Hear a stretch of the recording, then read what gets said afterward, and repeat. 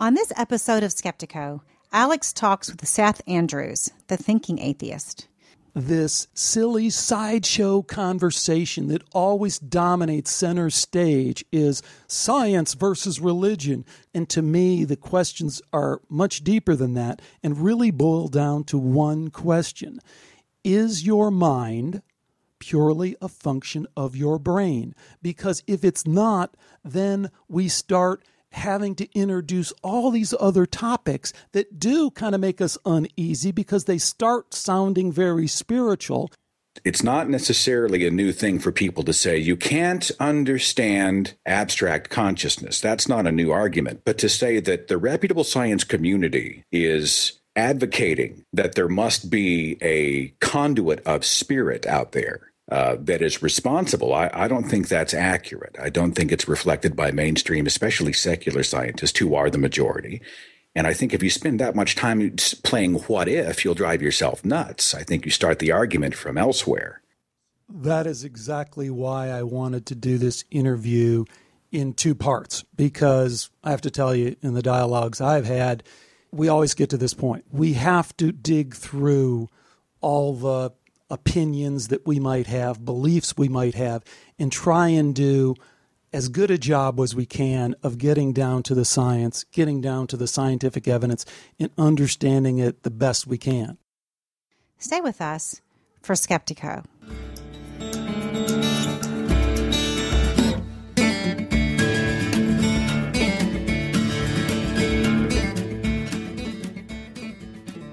Welcome to Skeptiko, where we explore controversial science with leading researchers, thinkers, and their critics.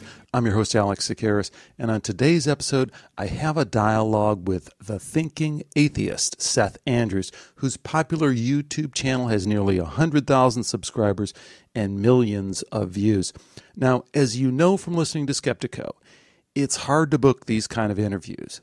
Despite their claims to the contrary, atheists and skeptics don't really like to get into debates about science and about the evidence behind their beliefs. So I was delighted when Seth agreed to come on to my new concept. I had this idea for a two-part format where we'd use the first interview to kind of map out our ideas, map out our thoughts, and then use the second part of the interview to really get into the debate. So here then is my first interview with Seth Andrews, the Thinking Atheist. Today we welcome Seth Andrews to Skeptiko. Seth is the creator of The Thinking Atheist, a very popular website and YouTube channel. Seth is also a former Christian and a former Christian broadcaster who challenges his listeners to assume nothing, question everything, and start thinking. Welcome, Seth, and thanks for joining me on Skeptiko. Hey, it's a real pleasure. Thanks for the invite, and thanks for allowing me to be a part of the show. Hey, awesome. I am really grateful that you've joined me. I love your tagline and your call for deeper thinking about some of these issues. I could just have easily written that myself. I just hope that our dialogue today lives up to that at least a little bit and gives some folks something to think about. Well, some people, will say, Seth, are you the Thinking Atheist? And I always stop for just a second. I say, well, no. The Thinking Atheist is an outline of a guy with a light bulb in his head. I mean, I'm just the guy who hosts. And I wanted a website and a moniker that just encouraged people to think it out. It was in my life when I stopped accepting what I was told and by my family culture society, and I started thinking for myself. Finally, I was late to that party, but I finally decided to show up. It was when I started thinking that all of a sudden these mysteries began to sort of I began to find the answers to many of the questions I was looking for. And so that's really what I want. I don't mean for it to be egotistical. Some people say, is it you? And I always say no. They say, is it redundant, the Thinking Atheist? And I go, absolutely not. Just because somebody's an atheist does not mean it's a guarantee that they are thinking. But we should all have our minds engaged anywhere we go and just try to figure it out as best we can. Well, I think you're true to that really on your site and in your YouTube channel. It's not somebody out there pushing themselves with their name out front and their image all over the place. And I like that. I think it does push someone to look past that. Giving folks a little bit of an introduction to what you do and what you're about. But I also want to let people hear a little bit from one of your presentations, actually the one that led me to you. It's a YouTube video you put together titled The Afterlife. It's really quite well done, and I think it's quite provocative. If I can, let me play a short clip, about a minute clip from that, and then we'll roll right into, you can tell us about that clip, about the YouTube channel that you've put together, and maybe more of an introduction to what you're doing there. Does that sound okay? Sounds good. If you spent a lovely day at the beach and then returned the following weekend knowing that it had one fewer grain of sand, would it seem like a different beach? So too would the universe continue in its ways if humanity weren't here to witness it. The universe is absolutely massive, and we are virtually insignificant in it. I have on occasion had people tell me that my life must be so depressing because I'm an atheist. It's doom and gloom, and once you die, it's all over. And it's just absurd to me how many people live for dying in this weird way. I think fragile, fearful humans were terrified of death, and so they wrote their own ending to the story. This happy fantasy, a place where they'll be reunited with people they've lost. They'll experience constant joy. And of course, they'll never, ever die. Okay, so that's our guest, Seth Andrews. So tell us a little bit about this particular video. Well, my YouTube channel started around the same time that I launched the thinkingatheist.com website. It was at the end of kind of a rough journey, which echoes the journey of many who came out of religion. What normally happens is, if you are like me, you were raised in the cradle of a religious family and culture. I mean, I went the whole route. I had theologian parents who, took trips to the Holy Land and who were Bible scholars and wrote sermons for local pastors, and they were the real deal. They weren't just passing Sunday Christians; they were hardcore. And so that was the environment in which I was raised. And as I became an adult, I assumed my thinking was, well, they're so well educated, they're geniuses, they're so smart, they must know.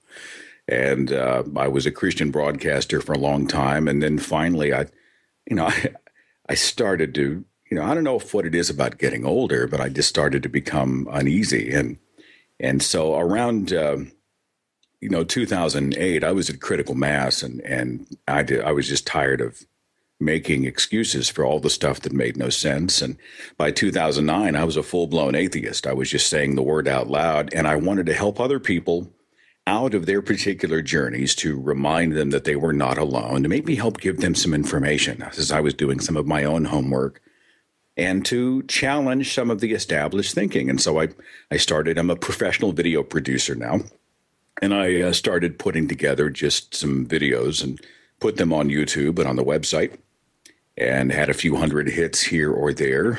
And the first ones were nothing really to crow about. They were just my first attempts, but they were big steps for me. They were, the first video I ever put up was called The Invisible God, and it was a challenge it was my first public challenge to the deity that I had formerly, I'd formerly been raised with and taught to be loyal to, and in some ways afraid of. And it was a big, big deal.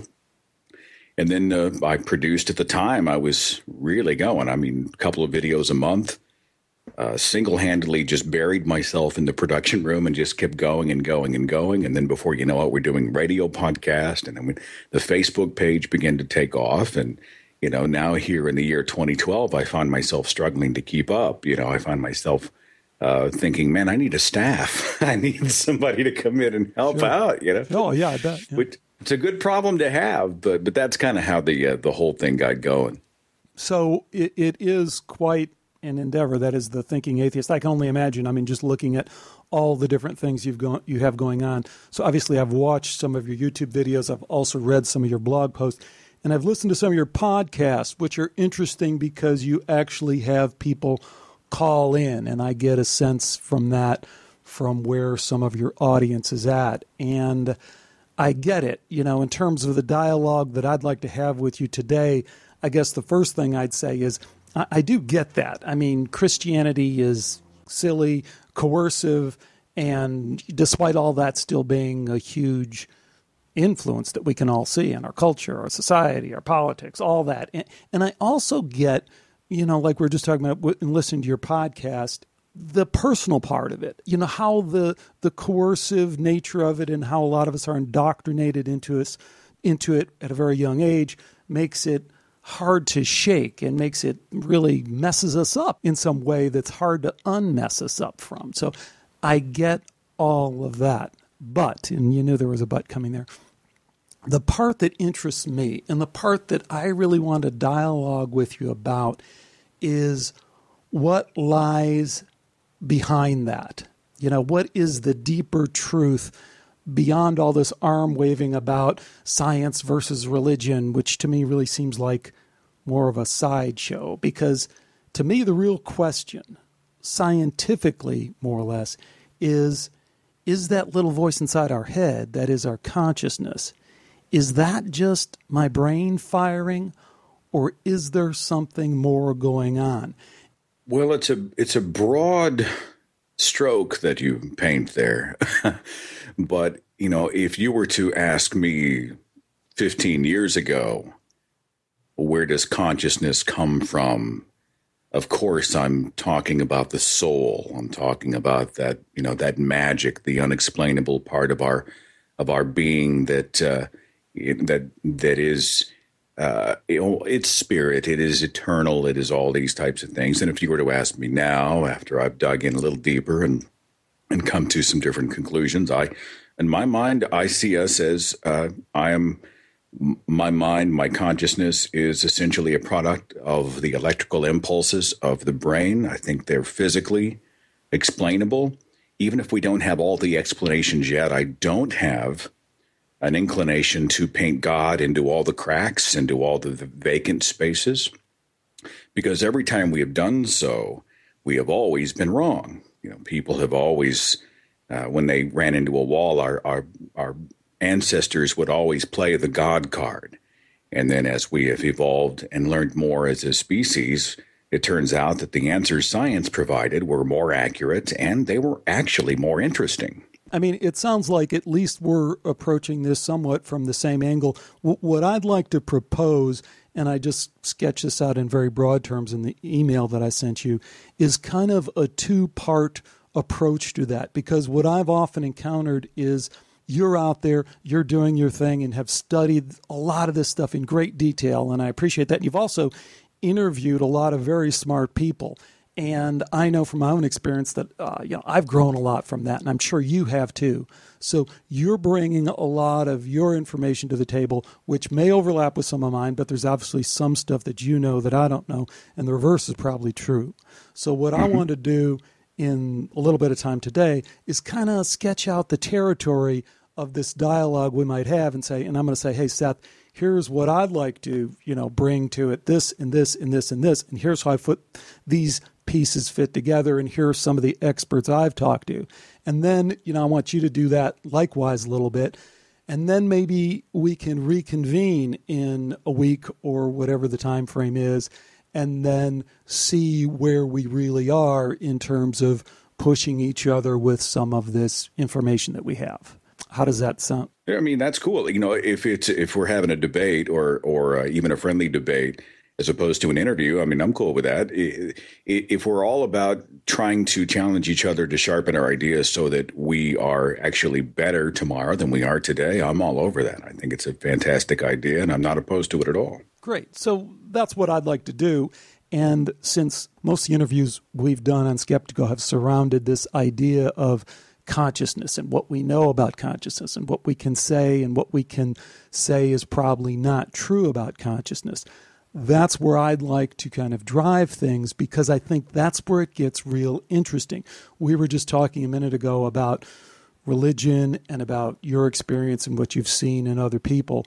And I guess the maybe counter to that is we need to know as best we can whether there is anything to these claims of consciousness being more than just our brain. Because if they are, a lot of these other things that we've kind of taken as true in terms of scientific materialism, atheistic kind of view, kind of become a lot harder to hold up. And by that I mean, if consciousness is outside of our brain, then we have to start asking questions like, when does consciousness start? And obviously, when does consciousness end? Does it extend beyond? And you don't have to go very far with those philosophical questions, obviously, to the point where you reach some deeper spiritual questions. Like you were just mentioning, you throw around words like soul, and you even get to God, and you get to those things very quickly. So where I've come at this topic is not to address the questions of God and soul, but to address the questions of consciousness. What do we really know? And where is that research going? So that's what I'd like to outline, I guess, today. And I guess I'd like to find out more about your thoughts and where you're coming at in saying that you've come to the conclusion that it's brain-based. Well, I was talking to R.N. Raw, who is another YouTube atheist, and he has sampled at the buffet of consciousness enhancing practices, spiritual whatever, the world of woo. And he is, he's talked about how that in this highly subjective environment was at one time convinced that he could do this, he could do that. He broke through different planes of consciousness and whatnot. And at the end of the day, he realized that it was all subjective. It was all very much not based in reality. He'd done a sales job on his own mind. He had come out the other end realizing, look, this is all just I myself have a difficulty approaching the ideas of does consciousness come from without a measure of real skepticism, because perception and reality are not necessarily the same thing. We talked about, there's a book by Levin and Kramer about how even eyewitnesses perceive things when they witness a crime. And that perception is tainted. It's tainted by so many subjective things. What I want to know isn't what you think you saw. I want to know what the evidence says. I don't want to start with everything that might be possible. We talk about where consciousness comes from. Well, it might come from a giant pink plush monkey suction cup to the back of one of Jupiter's moons. That's you can't disprove it, but it's not where I want to start. What I want to start was with my feet on the ground and to say, what can we see? What can we prove? And if there are areas beyond that are unexplainable as of yet to me that I don't get, I don't want to find myself wandering out in the weeds, grasping at the first attractive answers that I see. I really would like to know, even if I know that I don't know, that's the information I would like moving forward. So I take a little bit of a harder line when it comes to, are there energies and external forces guiding our consciousness? My skeptical nerve tends to start to flare up at that moment. That's something that's especially awakened in me in the last 36 months. No, I hear you on that. And it also, I guess, would probably be a point where we're in congruence. And that's that the one thing that aggravates me is apologetics, whether it comes from Christian apologetics or scientific apologetics. And I view apologetics as, starting with my end answer, Jesus really was resurrected, and then cherry picking out bits and pieces of science-sounding facts, archaeological facts or biblical scholarship facts to make my case and try and cobble something together. And I'm really, really against that. But I'm also against that when it comes to a scientific approach that does the same thing. So I guess that's the second time that I've heard you place science and religion sort of side by side in the horse race, and I don't see them as compatible, I really think we're talking about, the scientific method, if used correctly, does not start with an answer. It follows the chain of evidence. It admits when it is wrong and fixes itself.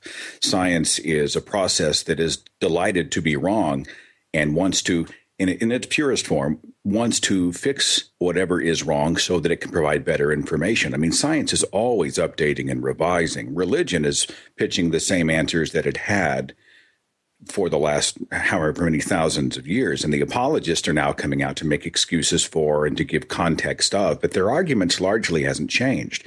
Science changes every day. And so I myself cannot put religion and science in that race. They're two different breeds, two different animals, totally. And I have a difficult time trying to correlate one with the other because I believe they are completely incompatible and they operate in completely different ways. Maybe, but I don't want to go there too far because I think we'll get sidetracked from the main thing that I wanted to try and engage with you on, and that's this idea of consciousness. No, but that's a valid point. I'd love to hash that out with you for an hour or two. Do you spend every show talking about consciousness? Every single episode? Consciousness-related kind of activities, yeah. I think that's where it's all at. I talked to a bunch of Christians, just had a Christian fellow on the last show, a guy I really enjoyed talking to, who's tried to create this dialogue lecture series between Christians and scientists and has done a good job. He's over in there in the UK. But I've talked to, some of the world's leading consciousness researchers, many of them who have a materialistic kind of view of things, but some of them who don't. Well, if you speak to a Christian person who is a scientist, and they are, according to the National Institute of Sciences, they are in the extreme minority. Their approach to your conversation will already be tainted by their belief in a deity. They're not speaking as much scientifically; they're speaking theologically. And if you speak to a scientist, a secular scientist, about consciousness, you're probably going to be getting, unless I'm wrong, more of a nuts and bolts answer that has to do with body chemistry and psychology and all of these other things. Well, not necessarily, Seth. I'll give you an example, and this is like one of the pieces of evidence that I'd throw on the table and ask that we can bring it up next time so you can dig into it, find out what your position, what your take is on it. But I'd point you to Jeffrey Schwartz at UCLA School of Medicine. What Schwartz has done, and gone even further, is said, look, I'm a psychiatrist. What I've done is shown that a non-physical thought, an idea, right, which is non-physical. It doesn't weigh anything. We can't say it's over there in the corner. We can say, there's these little neurons in your brain that hold that idea, but we understand that's not really that idea because I can write that idea down on a piece of paper and hand it to someone else and they can get that idea. And at some point, there's some immaterial, non-physical transfer that goes on there. So as a starting point, we can say ideas are non-physical. But what Schwartz has shown is that thought or an idea can actually change the physical structure of your brain, how your brain works. So this presents a real challenge for folks who are sticking to this mind equals brain kind of formula. Do you understand where I'm going there? I don't know that you can say with as little. We know a lot about the brain, but with so much we have to learn, I don't think you can say that an idea is not physical. It is contained within the physical brain, and there are properties that are, even if we don't know them yet, are I believe anyway, I think that, and I think eventually science will prove that the neural activity has a physical explanation, wildly complicated explanation, but an explanation. So the idea that because it is in our mind an abstract, it's not a femur bone, it's not a heart or a liver or a spleen, it's something else, but it is generated by the brain, and how our brain functions does affect. It affects all. People who, it's just like people who hold a specific disposition tend to often get well from sickness faster than those who are more negative, those who have more positive thoughts. I honestly do believe that the brain, what you think, how you see the world can affect you physically, but I don't necessarily hold to the fact that an idea cannot be physically explained. Okay. And again, you're talking to a guy who's not a neuroscientist. And in my mind, Alex, just from listening, and I know, you probably deal with this weekly, so don't let me get into your wheelhouse, but you seem eager to ascribe an external explanation for. I mean, you see, do you believe that there is, the force? Is there an entity, a being? Where are you going with the sort of the inferences that there's an external force or an unexplainable force that guides consciousness? And are those consciousnesses connected? Are you getting all Deepak Chopra on me? I'm just curious what your perspective as the host is. I think that's because I feel an agenda going on, and I just want to know: are you trying to convince me?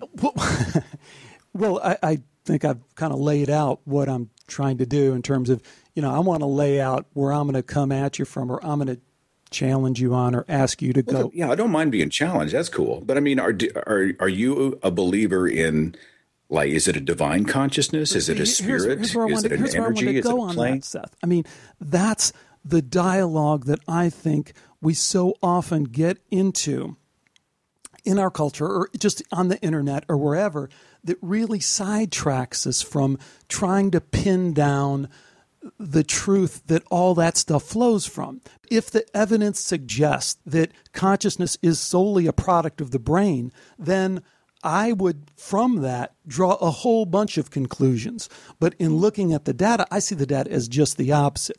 I mean, Jeffrey Schwartz isn't the only one here out on a limb. I mean, the idea of materialism being dead is floating around there, at least with a dozen books from some very prominent authors. We'll leave that, but I'll just point you to this whole topic of neuroplasticity. And Jeffrey Schwartz and a million other people have kind of looked at this thing. So the second place I'd look is, I don't know if you're familiar with Dr. Richard Wiseman from the UK, but he's very popular on the skeptical circuit, on the atheist circuit, in terms of being a researcher in psychology, very well known in the UK. And so here's the quote from him that I think, to me, is really the deal breaker. And this is it. I agree that by the standards of any other area of science, psi, that is ESP, remote viewing, all those things, is proven. But that begs the question, do we need higher standards of evidence when we study the paranormal?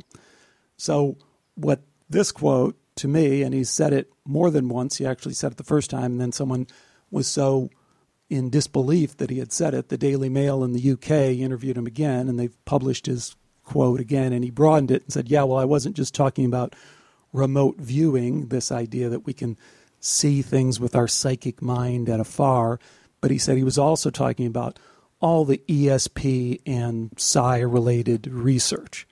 So, here's a guy who's very skeptical, if you will, coming out and saying that this stuff is proven, and of course, the idea of ESP and remote viewing completely violates the mind equal brain formula. So are you at all familiar with this kind of stuff? I've never heard of him, but that's all right. I mean, I hadn't heard of a great many people just a few years ago. I'm certainly not familiar with anyone in the atheist or skeptical community who is in favor of promoting, endorsing that kind of speech. It doesn't sound like something that mainstream atheists, scientists, or researchers are embracing. It sounds like one guy. Just hold off on that one, because I don't want you to go too far on that, because he's at the Skeptiko. Obviously, I've got this little alarm that just beep beep beep beep. I'm just like, wait a minute, we're talking about what? I'm saying, Seth. I mean, you just go find all that out. I don't want you to commit to saying anything. But he's at sure. He's at Skeptiko. He's at the JRF. He's at all those, very, very prominent in the skeptical community.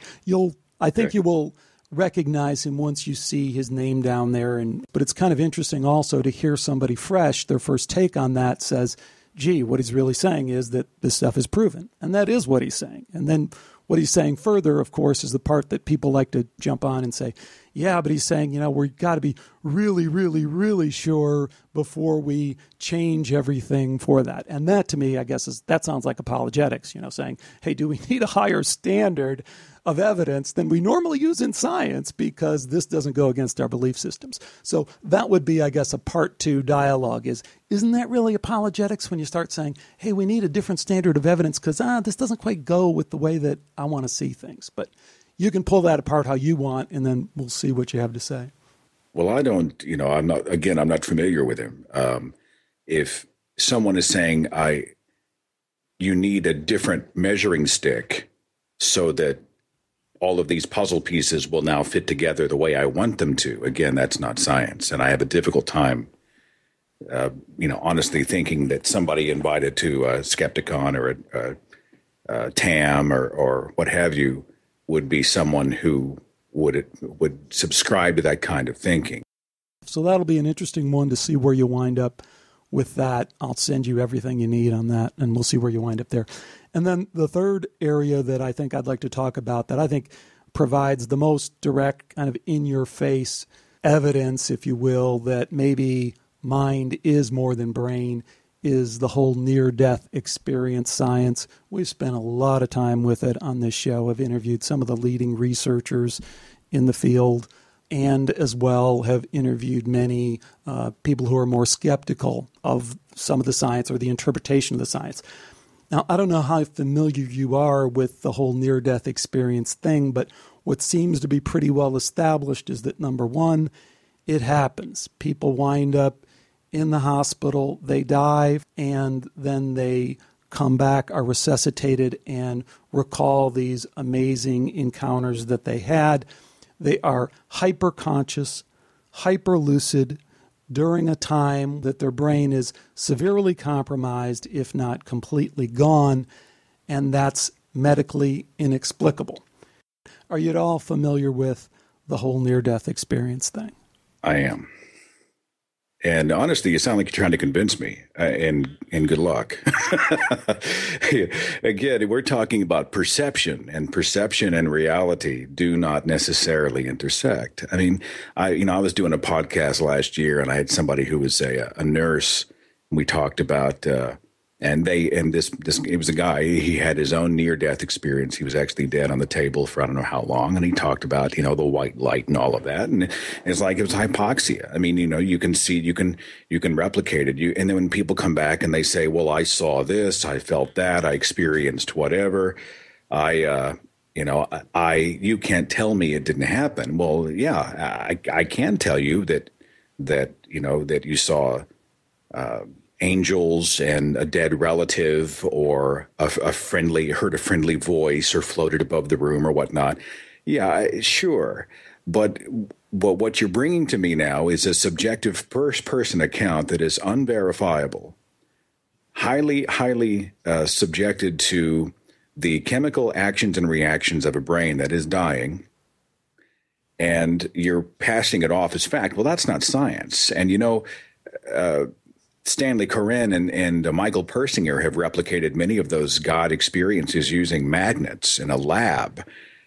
So for this entire conversation, while I've certainly enjoyed myself, we're starting in the abstract, and then I'm hearing all these assertions that, and so many scientists have come and proven it, and so many scientists agree, and so many scientists have written books. Well, look, in my circle, and I'm in a heavy secular circle where the majority of scientists and neurologists and even people like Michael Shermer is a great example, somebody who has written books like The Believing Brain that talks about the subjective ways that people perceive and receive and why they believe these odd things.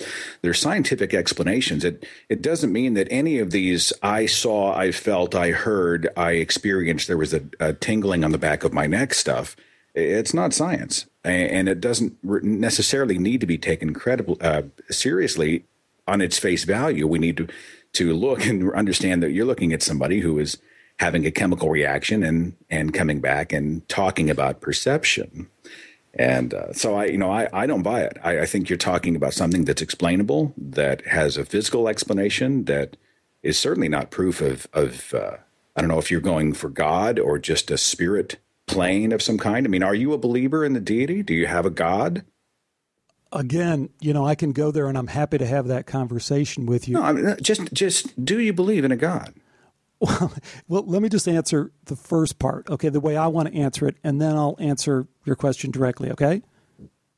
Well, yeah, I'm not really sure why someone would dodge that particular question. It's not an accusation. I get you. But here's my point, because I think this is really the point of this dialogue, is that this is how things get sidetracked, is we want to jump to the end, and we want to say, we want to start identifying you and saying, oh, you're a creationist or anything. I'm just saying, I'm not accusing you of anything. I'm not interested in any of that. What I want to know is when I hear such a targeted line of inquiry that is pushing me to really step in toward more of the spiritual, right? You're saying, look, so many scientists, so much of the evidence, which has not been my experience. Then obviously I, as the interviewee, want to know more about, who dialed me up and who wants to know more about me. Who am I speaking with? What drives you? And so I'm not asking you to blow your wad. I'm asking you, do you come at me from a deistic or theistic point of view? And are you trying to then convert me? No, not at all. Okay. And again, right. I'm going to go back to the beginning, Seth, because where I'm really coming at you from is exactly what I said, which is this silly sideshow conversation that always dominates center stage is science versus religion, Christianity versus non-Christianity. And to me, the questions are much deeper than that and really boil down to one question. Is your mind purely a function of your brain? Because if it's not, then we start having to introduce all these other topics that do kind of make us uneasy because they start sounding very spiritual. And I think what we have to do is steel ourselves against that and say, wait a minute, guys, I want to push everything else off the table. And I really want to focus on this one question. And I want to think deeply about it. I want to challenge everything. I don't want to take anyone's word for it. All these things right out of your playbook. And I really want to be very skeptical about it. So, the third way that I come at this, and yeah, I mean, I guess I'm trying to convince you in as much as whenever we dialogue like this, we're trying to put our best foot forward and advance our best cause. But, Michael Shermer is a good, nice enough guy. He's been on the show a long time ago.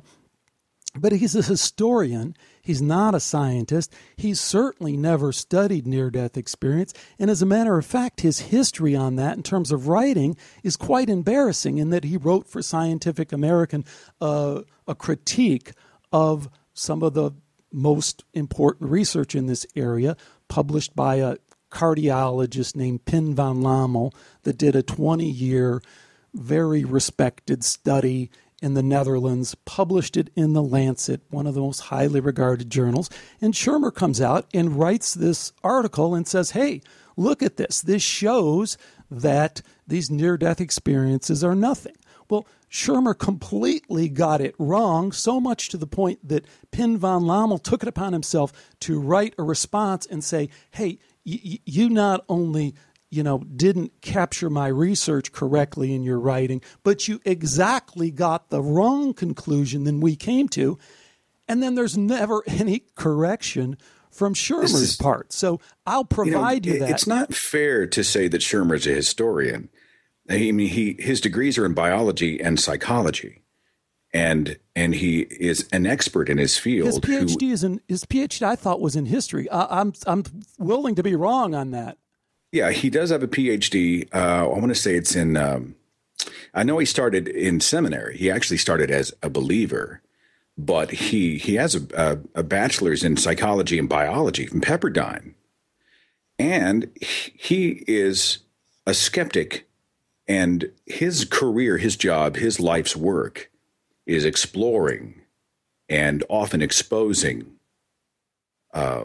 psychic phenomena and everything from homeopathy to people who have these wild claims of miracles, the bleeding statue of the Virgin Mary. I mean, he to marginalize his work, and I'm not saying he's perfect, but I'm saying to marginalize his work. I mean, yeah, he's a historian of science. That's what he is.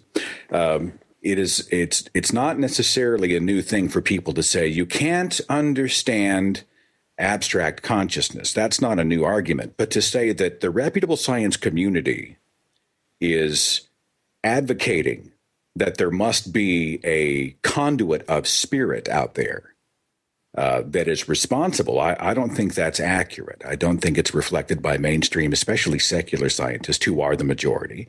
And I think if you spend that much time playing what if, you'll drive yourself nuts. I think you start the argument from elsewhere. I think you start to look at brain chemistry, you start to look at psychology, you start to look at intelligence, you start to look at culture and perception and all these other wildly complicated things, and you start there and see what you come up with. Well, that is exactly why I wanted to do this interview in two parts, because I have to tell you, in the dialogues I've had, we always get to this point, which is, we have to dig through all the opinions that we might have, beliefs we might have, and try and do as good a job as we can of getting down to the science, getting down to the scientific evidence, and understanding it the best we can. So, well, you're talking to the wrong guy, man. I mean, you need psychologists, you need neurologists, you need people who are experts in the brain. But at the end of the day, Seth, I've talked to all those people. At the end of the day, I mean, I'm an ex-radio disc jockey and video producer and host of, and I think I've done a lot of digging, a lot of digging. Great. So at the end of the day, we got to bring all that stuff back up and see if it can answer these questions, see if it can engage us in this dialogue in a deeper way. So that's my point. So I talk about Richard Wiseman. You're not familiar with Richard Wiseman. Great. Go get familiar with Richard Wiseman. See what he has to say about ESP. I'm telling you about the near-death experience, and I'm telling you that overwhelmingly hypoxia has been dismissed as a possible explanation, and that no one goes there, and that I've interviewed Sue Blackmore. So you're a believer then in extrasensory perception. You believe in ESP personally? Personally, I'm not sure why the yes/no question is so complicated for you. Personally, I'm just because curious. Personally is kind of, I don't have any personal experience with ESP. I think the evidence is overwhelmingly suggestive that does happen, that there is some form of extended human consciousness that does occur in this way. I mean, it just, that's what the evidence shows. I don't know what that means.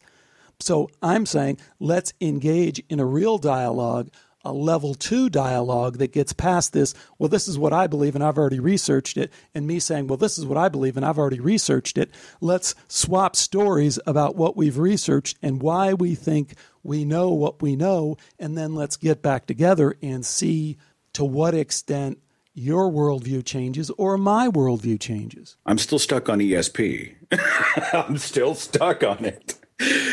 Great, man. Go check it. I'm still stuck on it. I honestly think I lump ESP in with astral projection, with visions, with crystals, I myself think that this is a profound waste of time and energy. But to me, superstition and religion, they go hand in hand. Superstition and science do not. And I don't place them side by side. They are not bedfellows. They are not partners. They are not friends. Religion is incompatible with science. And so I cast my lot with science. Science is a method. It is not a position, as my friend likes to say, and no truer statement is ever made. So we can't really wrap ourselves in the cloak of science. It's just a set of tools in a toolbox. Why not? That's exactly what I want to do. Look, I want to live in the cause effect. It's a set of tools, Seth. It's a set of tools. It doesn't mean anything. It's just a way of inquiry. We can't say that it leads us to some conclusion. Yes, we do. We can just say it's a method of discovery. Absolutely. Science will lead you to a... See, I think you and I are simply approaching the term science from different perspectives, and you'll need to forgive me. I've only got a moment, but I'd like to continue. I informed you before the interview I got a tennis match, so I'm not ducking the conversation. I want to make sure that people don't think, oh my God, he's leaving. But I myself think that's exactly the way you do it. If I use the cause and effect science evidence-based method, yeah, that does lead me to understanding. That does help me weed out the detritus and embrace what is sound, has a sound foundation. And I think it is a great way to live one's life, to live with an evidence-based perspective. I think that I do embrace that in every area of my life that I can. Why don't we leave it there with the promise that I am going to give you some evidence, and hopefully you'll give me some evidence in response to that. And I really look forward to having, reconvening, because that's when I think the dialogue gets interesting, gets beyond what we believe right now and gets to where our beliefs might move in the future, which is, I think, what the whole process is all about. Well, yeah. Or how about what we know, what we can prove? That's what I'm more interested in. That's saying that's semantics, right? I mean, I'm saying follow the evidence, and then you develop beliefs from that evidence. I mean, the evidence is never going to be 100%. I better let you go because I'm a tennis player too, and you're going to need some warm-up time, especially after that nap. Well, I appreciate the conversation and the opportunity to be involved. You and I stand probably on opposite sides of this particular topic, but it has been an interesting discussion, and I appreciate the chance to be involved in it. Thanks again to Seth Andrews for joining me today on Skeptiko. Well, as you might imagine, I have quite a bit to say about that first interview. Now, I had initially thought that I'd wait to get both interviews and then publish them both together, but after emailing Seth, we decided that I should go ahead and publish this first one, get some listener response, and then we can follow up with number 2, hopefully.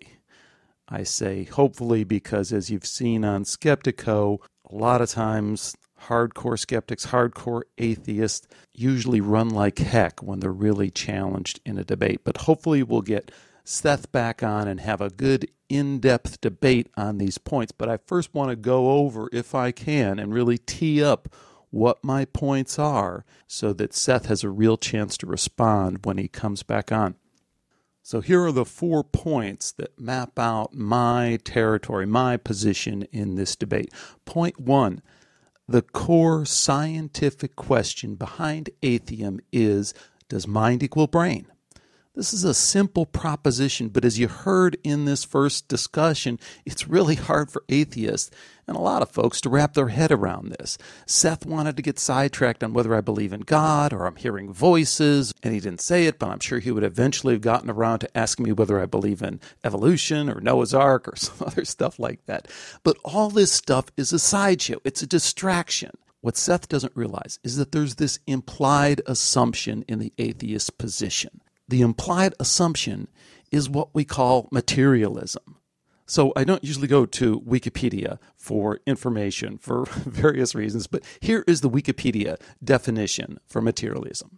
The theory of materialism holds that only matter or energy exist, that all things are composed of material, and that all phenomena, including consciousness, they have in parentheses, are the result of material actions. Now, what I'm saying is that everything that atheists care about hinge on this assumption being true.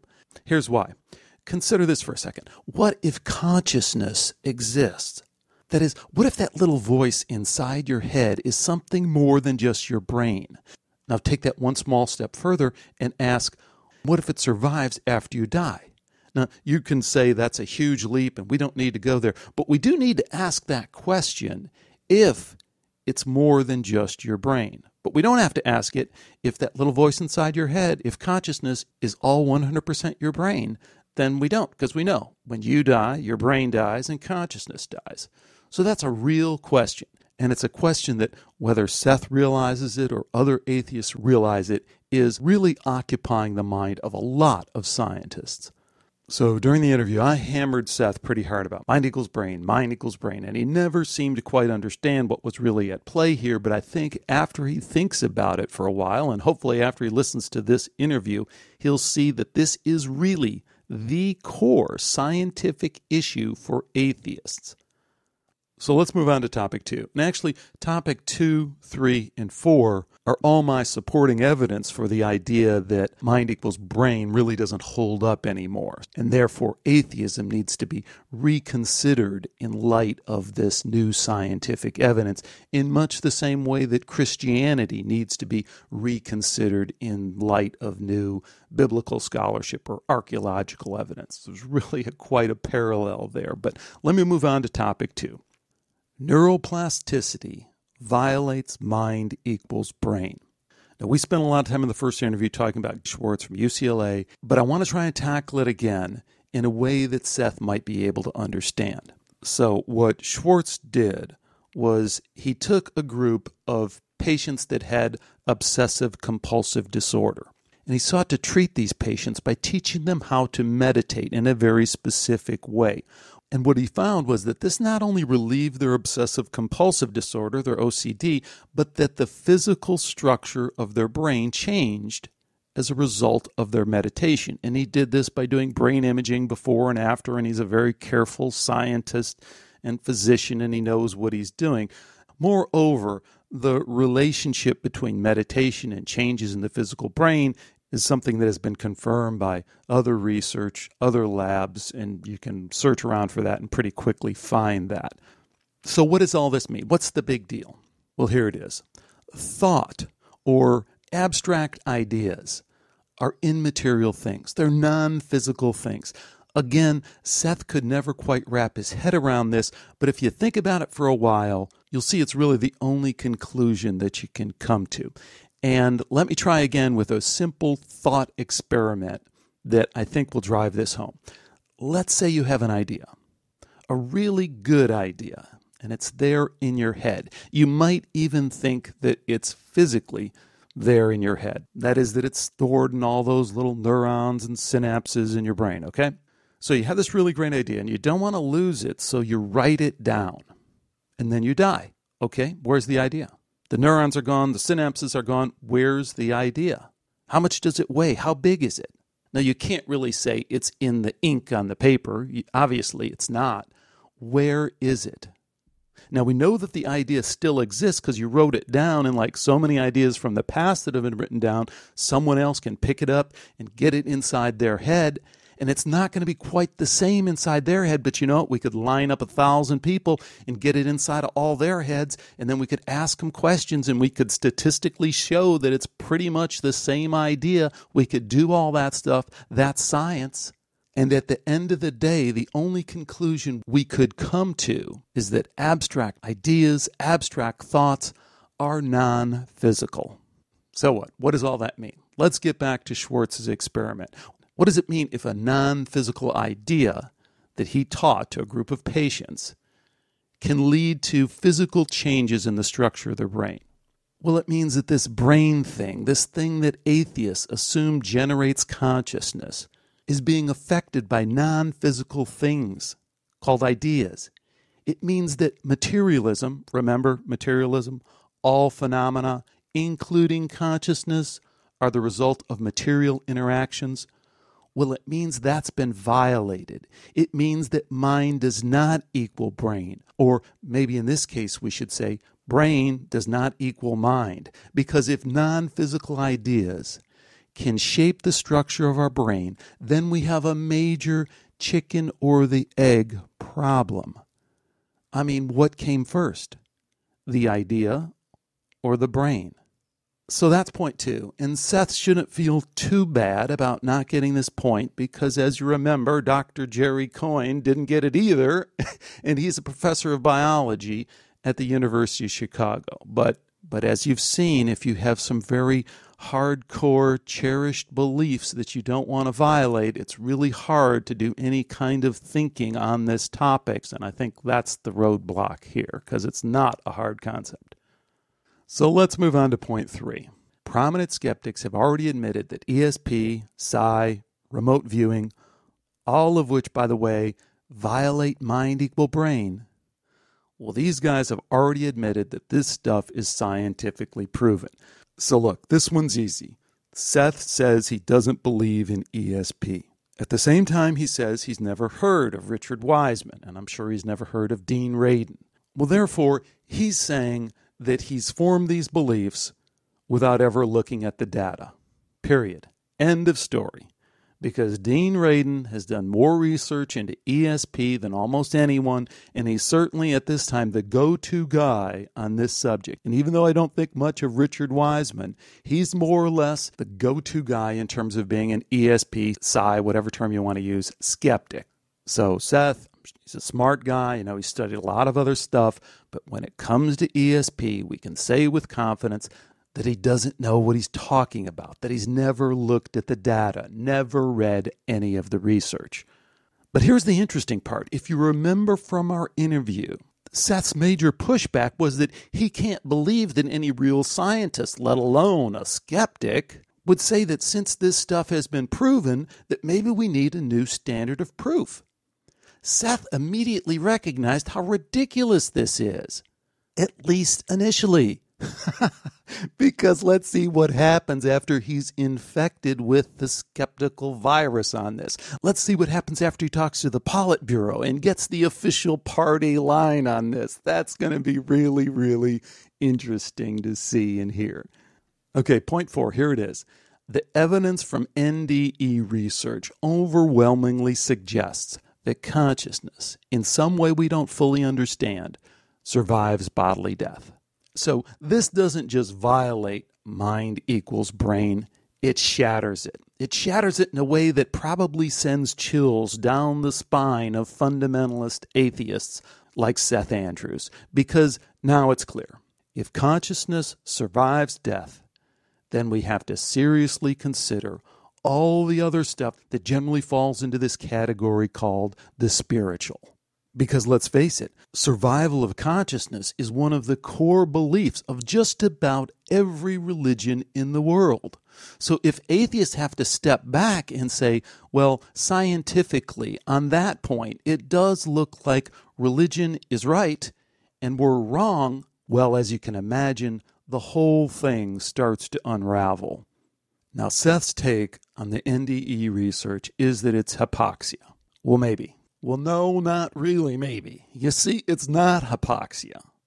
I know because Pin Van Lommel, former guest, ran experiments with real near-death experiencers in a real hospital for 20 years, and he concluded it's not hypoxia. I know because Jan Holden, former guest, and Bruce Grayson reviewed dozens of published peer-reviewed studies, many of which they did themselves, and they concluded it's not hypoxia. I know because Jeff Long, former guest, who's a medical doctor working in a hospital, looked at thousands of cases of near-death experience, and he concluded it's not hypoxia. So please, Seth, come back on Skeptiko and tell me why you think NDEs are explainable by hypoxia. Oh, and please don't cite Michael Shermer, because he's never done any near-death experience research, and he's just going to cite people like Susan Blackmore, former guest, who's already admitted that she doesn't have a clue what current research into near-death experiences says, and that she's not been current in the field for the last 20 years. And don't cite papers like Mobbs and Watt, because we've talked to Carolyn Watt, and she can't even explain the title of her paper, let alone why it's littered with citation errors and has some very erroneous conclusions. And if you really want to cite Michael Persinger, somebody you brought up in the interview, and another former guest of this show, and all the God helmet stuff that he's done, be careful, because while Persinger might be somewhat of an NDE skeptic, he also maintains that he's proven ESP in his lab, so you're going to have a hard time fitting him into your worldview. So folks, those are my 4 points. Those are my territory, if you will. And Seth, really hoping you come back on. I'll give you the straight answer that you wanted, your yes-no answer on do I believe in God. I'll give it to you right now. I'll borrow it from Raymond Moody, another former guest, and say, I don't believe in God, but I have a relationship with God. Now, finally, I've said many times that skeptics don't like to debate. As you've seen on this show over and over and over again, they run from these debates. And when they get halfway into them, they run even faster, because the skeptical positions we're talking about here are sheer nonsense. And no one wants to defend such silliness. As for Seth, even though he agreed to a 2-part interview going into this, my guess is that he'll back out of round 2 with some high-minded statement about my agenda. Yeah, I got an agenda. Follow the data wherever it leads. Okay, I have an update. Seth has backed out of the second interview. Now, I shouldn't be surprised. I even said when I recorded my closing to the first interview that, hey, this guy's going to back out and he's going to say some high-minded stuff about my agenda. But I didn't think he really would. I mean, he's the thinking atheist. He's the only chance we have for someone who says they're really going to dig in and think about this stuff. And yet he's backed out. I have to read you some of these emails. It is so much of what our dialogue on Skeptiko is about. So here's how it transpired. Immediately after the interview, I sent Seth an email. I laid out, just like I did for you a minute ago, the 4 points, links to Jeffrey Schwartz, links to Dean Radin, Richard Wiseman, all that stuff. And at the end of that email, I gave Seth 2 options. I said, look, we can schedule another dialogue/debate in a couple weeks, or I can publish what we just did along with my comments and see what listeners think before we try again. And I asked his opinion on that. So in this first email response to me, he's already backpedaling a little bit, but he's still in the game. He says, whatever, it's fine. Play the interview and let's see what happens. And he says, I think the atheist community and religious community grow frustrated because your assertions attempt to create a hybrid. I don't know where he's going with that. But he says, go ahead and publish the first interview and we'll go from there. So then maybe an hour later, I get the next email from Seth. It's not practical to read the whole thing to you here, but I'll give you some of the highlights. He says, Alex, my tennis match just got canceled a few minutes ago due to rain. Go figure. I do appreciate the opportunity to be a guest on your show. If I can be honest, and that's been the case all evening, I guess, I feel like I've been participating in a religious show. He goes on to say, personally, I can't participate on the same tier as you because I see your measuring sticks as suspect. Near-death experiences, reports of ESPs, and copious amounts of chatter on external consciousness. I've come from a belief in such things and rejected them. Send me the name of the ESP scientist guy, and I'm going to have to think about whether or not I'm up for another hour of this. So now next, our emails are kind of crossing each other. I'm sending him, and he's sending me at the same time. And in the process of me sending this next email, Seth sends me an email and says, Alex, just saw the part about part 2. That is my email exchange with him initially that said, we're going to do this in 2 parts. We're going to have a 2-part thing, which I explained the whole thing to him. He says, I just saw the part about part 2. My apologies. I'll do the second interview as I agreed. Remember that. So in the meantime, while he was sending me that short little email, I sent him this email. Seth, I think there's plenty of fire to make for a good follow-up debate. Smiley face. I think many atheists, despite a lot of bluster, are lazy thinkers. If you want to know about NDE research, go to the guys who publish in peer-reviewed journals, not popular professional skeptics like Michael Shermer, who get slapped around by researchers like Pin von Lommel. If you want to understand ESP, look at Dean Radin, published more than anyone, not jesters like James Randi. You think I'm driving an agenda? I think you are. That makes for a good debate, smiley face. But that's also why we have to get beyond what you think and what I think and hash out the data. So here's the next email I get from Seth, and here's where things really go off the rails. You've heard this before if you listen to Skeptiko. So here's the email I received from Seth the following morning. Well, I did some digging, and I apparently confused you with Skeptiko, that's CEO. And it would appear that I'm not the only one who got caught in that oversight. Talk about being infected with the atheist skeptical virus. He's obviously read some stuff on the internet now, right? I was also given the impression that we were going to discuss my former faith and the often soft approach I take towards believers among the hardliners. Instead, we spent an hour walking down a path of psychobabble. Interesting. And seeing you lead me towards validating your own agenda. It was disingenuous and poor form. I'm not interested in reappearing. Seth. Okay, so he slept on things, and he's read some blog posts, and he's read some comments. Good deal. My response. Seth, come on, you look silly here. You confused me with Skeptiko? Really? How? I sent you the link to my site. I sent you a list of my former guests. Your statement is not credible. Moreover, my original email made clear my intentions. And then I quote him the original email that I sent, and I highlighted the part, we've hosted many debates with prominent atheists, Christians, and consciousness researchers. I would have to add that this wasn't just one email. He sent me back, and then I sent him the part about the 2-part interview, and he was in agreement with all that. So it is completely not credible. Back to my email to him. Again, your claim that I misled you is not credible. Look, Seth, we don't have to be buddies to debate this stuff, but running from an honest debate gets us nowhere. You wind up looking exactly like the dogmatic Christians you rail against for not being willing to think. Hope you'll reconsider. You twice agreed to come back on, both before and after the initial interview. You're going to look pretty silly if you back down now. To which Seth responded rather tersely, no, it's my fault for not doing due diligence. I think you've got plenty of material. I'm out. To which I replied, you're just ducking a debate, parenthetically, because you're afraid to lose. I've seen it over and over again. Atheism is as much about don't challenge my cherished beliefs as Christianity. You're not going to look good on this one. To which Seth replied, I think this is the tone that most alarms me. The baiting, the insinuation of cowardice, the schoolyard taunts in an attempt to elicit the desired reaction. This is not how mature people conduct themselves. It's certainly not a mindset or tactic I'm obligated to entertain. That is all. Seth. My response. Again, not credible. We talked for an hour. We found many points of agreement, some points of disagreement. It was a civil, pleasant conversation.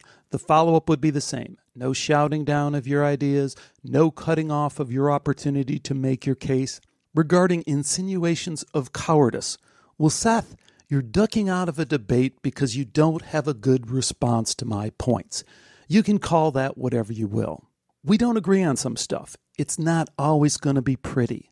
But I don't see how you can so blatantly trample all over your stated mission statement of challenge the opposition and start thinking. Your excuses for not coming back on are going to look pretty transparent. You've already contradicted yourself several times in this email exchange. I'm not trying to be nasty, but then again, these are hard conversations to have, and a certain amount of brutal honesty is necessary. And that's the last I heard from Seth Andrews. So at this point, I have to ask for some help. If you're an atheist or a skeptic, materialist, reductionist, whatever you call yourself, and you know someone who can pick up the gauntlet, who can make the case, who can respond to the points that I've made, get them on Skeptiko or ask them to invite me on their show. Again, anywhere, anytime, with anyone. Anyone as long as they're a serious public figure. I mean, Seth Andrews, the Thinking Atheist, has 96,000 followers on YouTube. That makes him someone worth talking to. So anyone like that, I'm willing to talk to. Why aren't they willing to debate me? What are they afraid of? Or if you don't want to do that, here's another suggestion, okay? Stop being a frickin' atheist for a minute and look at the data, look at the evidence. Stop being led around by a group of people who promise to cure you of your Christian brainwashing only to infect you with the atheism virus. Be a free thinker. Do as Seth Andrews says as opposed to what he really does, and think. Okay, enough of that. Hey, thanks for joining me. It's been an interesting little ride here with the Thinking Atheist. If you would like to join in a dialogue on this show, and I really hope you will, but what your take is, as long as you're civil and want to have a real dialogue, we'd love to have that dialogue with you. The place to do that is the Skeptiko website. It's at Skeptiko. Don't get confused like Seth and put a C in there. It's a K. And there you'll find our forum where you can engage in this dialogue. Also have the comment section of the website, which has this new format, which I really think is quite nice from Discuss, that will, I think, engage people more and allow us to have more of a dialogue. And then finally, you can email or Facebook me from the website. You'll also find there links to all our previous shows, over 180 of them. You can download them all for free. Many more shows coming up. Stay with me for all of that. And until next time, take care and bye for now.